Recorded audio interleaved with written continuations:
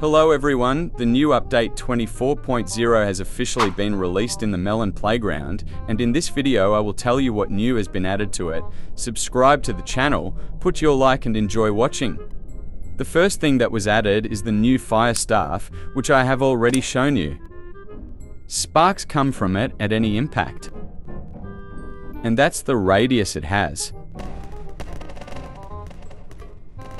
The next thing that has been added is new barrels that can explode even on impact. Also, when fired, the barrel does not immediately explode, but liquid begins to flow from it. Added new Gothic bricks, triplex glass, cobblestone, and a log with a front and side view. Of all these, I like the cobblestone the most because it breaks very beautifully. The explosion of a nuclear bomb was changed, now it looks like this. But for me, the last effect was better, because the new one is too pixelated.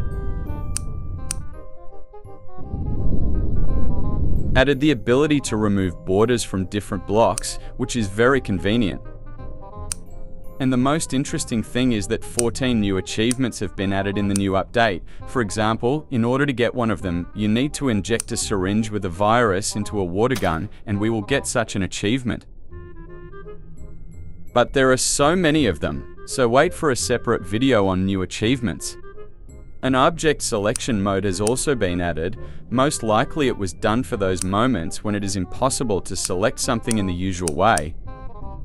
And the last thing that was added, and what you will see first of all when you download the update, is the head of the melon when entering the game.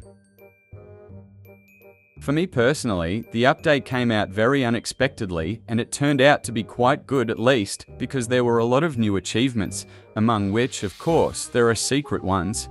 And that's it, thanks for watching, subscribe to the channel, put likes and good luck to you.